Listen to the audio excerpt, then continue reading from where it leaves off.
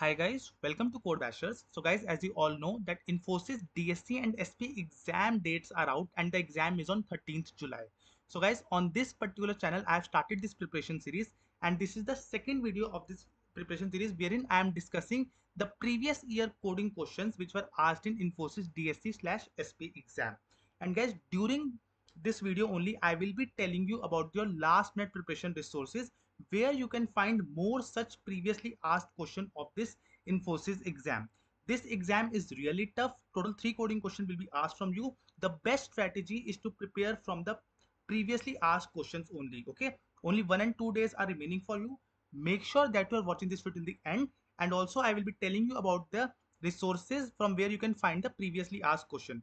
So let's start this video. Make sure that after watching this part 2 video, you watch part 1 video as well that I have made yesterday only. The link you will find in the description box, as well as you can check out our channel. And also, guys, do join this Telegram group.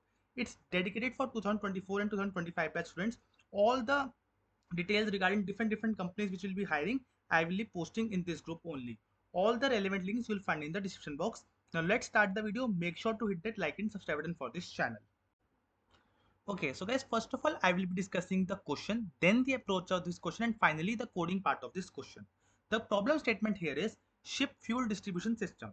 You are managing a naval base that refuels ships. Each ship has a unique fuel requirement, and the tankers provide fuel in continuous batches only. You must assign fuel such that each ship gets fuel exactly equal to its requirement from a contiguous segment of a fuel batch only. I know this statement is a bit confusing, but let's read the next statement. Given a list of fuel batches and a fuel requirement X, check whether there exists a sub-array whose sum is exactly equivalent to X. See guys, sometimes there is a possibility that the question is easy, but they are trying to frame a story out of it, which makes it complex. So read the question very carefully. If the question is not clear to you, directly jump towards the test cases and the sample input and sample output. Many things are cleared once you look out for the sample test cases. Okay, here the question is really simple. You have to find a sub array whose sum is equivalent to X. This is simple. The entire above story is nothing, it's just for the confusion purpose. Okay, this is one of the easiest question which was asked in the previously Infosys SP and DSC exam.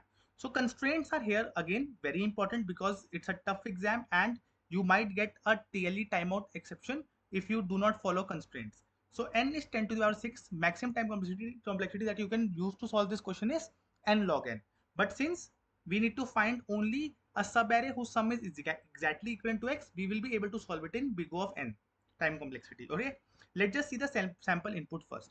So first number is 5, that is how many elements are there in the array.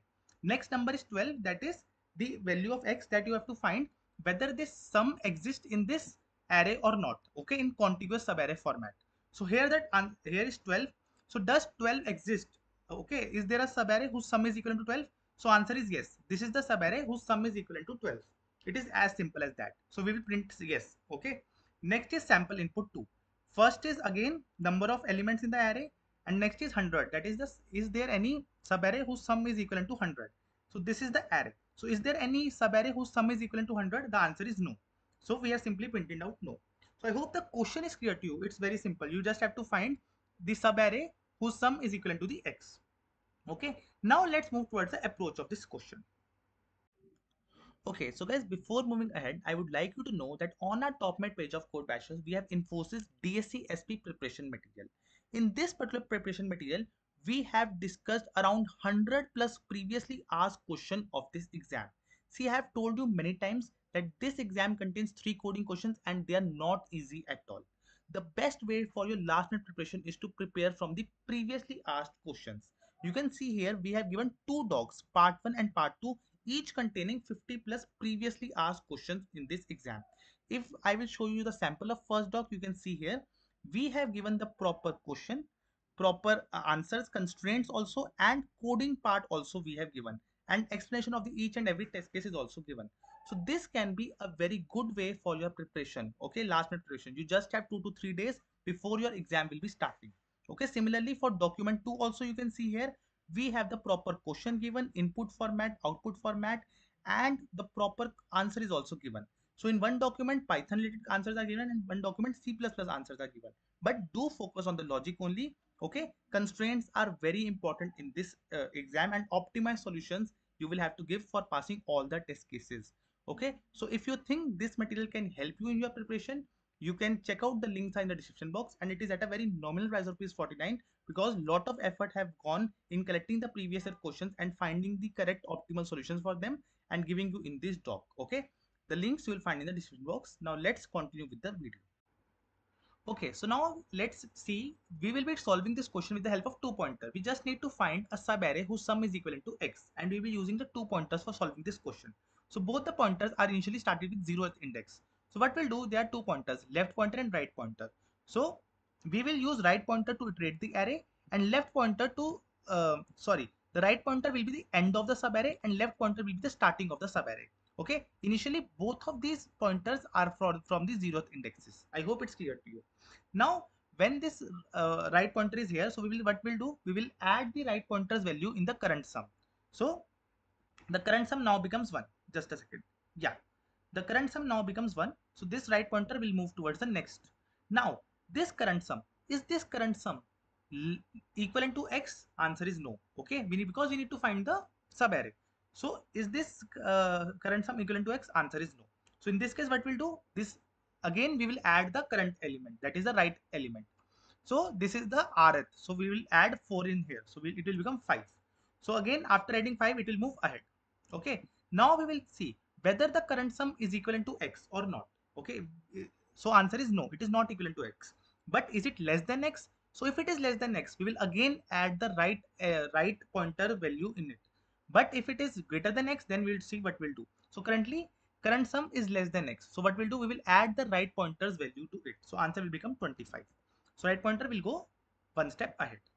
Now the current sum value is equivalent to x? No. Is current sum less than x? No.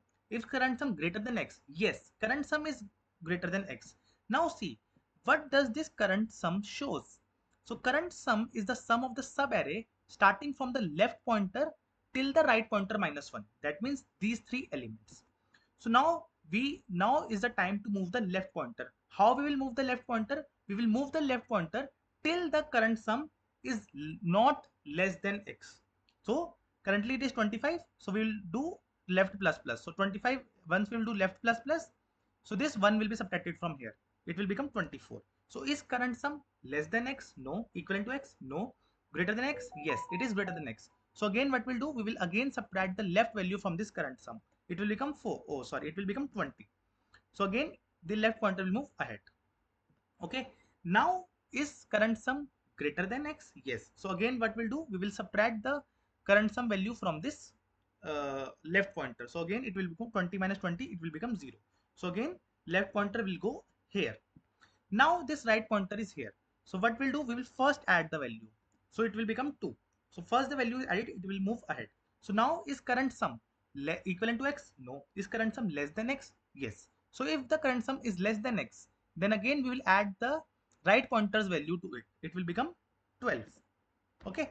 Then we will do x plus plus. So now is the current sum equivalent to x? Answer is yes. So in this case, what we'll do, we will print out x because we have found out the subarray whose sum is equivalent to x. But if in case this right pointer is now out of index and till now we have not found the value that is equivalent to x, it means answer will be no in this case. So till here, when the right pointer moved out, one time we have found in this case that current sum is equivalent to x. So answer will be yes. But when the right pointer is out of index and we are not able to find current sum equivalent to x, then the answer will be no. I hope this approach is clear to you. It's simple two-pointer approach for finding out the sum of a subarray, contiguous sum of a subarray. Okay. I hope this approach is clear to you. Now let's just quickly move towards the coding part of this question.